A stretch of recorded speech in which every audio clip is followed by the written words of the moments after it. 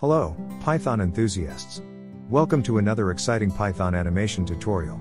Today, we're going to explore two fundamental string operations, string concatenation and string replication. Let's start with string concatenation. Concatenation means joining two or more strings together. Python. #example1, string concatenation. String 1 equals hello. String 2 equals Python. Result equals string 1 plus string 2. Print result. In this example, we have two strings, string 1 and string 2.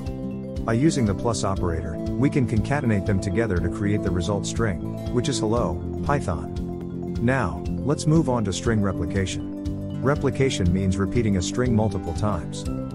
Python. #example2, string replication. Original underscore string equals Python. Replicated underscore string equals original underscore string 3. Print replicated underscore string.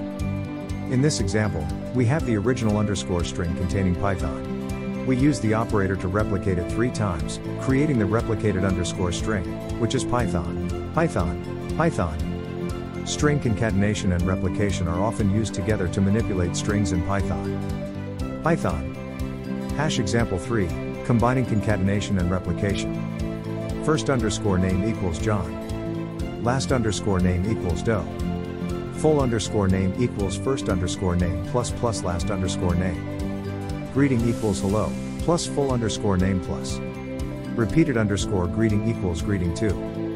Print repeated underscore greeting. In this example, we first concatenate first underscore name and last underscore name to create full underscore name. Then, we use concatenation again to create greeting, which is hello, John Doe. Finally, we replicate greeting twice to get repeated underscore greeting, which is hello, John Doe. Hello, John Doe. That's it. You've learned how to perform string concatenation and replication in Python. These operations are essential when working with text data in your programs. Practice them to become a Python pro. Thank you for watching, and don't forget to like, share, and subscribe for more Python tutorials.